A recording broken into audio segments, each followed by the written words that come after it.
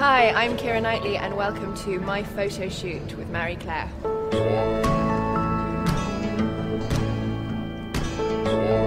I haven't got a clue. What are the spring trends? Come on, stylist, what is it? I'm not... White t-shirts for spring, always really good. I haven't got a clue. Shall I just say feminine romantic a lot and we'll come up with things like that? Yeah, no, I'm spring, right. What am I looking forward to for spring? Definitely that kind of feminine romantic look I think is always good for spring.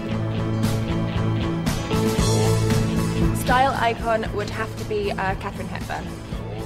Boy girl androgynous thing, I like that. Literary characters. I think Dominique Falcon from The Fountainhead is pretty good, or anyone from anything that Somerset Maugham or Jeanette Winterson has written. Yes, I mean, I first read the book I think when I was 19, and Anna Karenina is one of the famous sort of most iconic literary characters, particularly for women, so I was incredibly fortunate to get to play her. Go-to staples in my closet. I think a clean white t-shirt is always a really good idea. I'd go for that.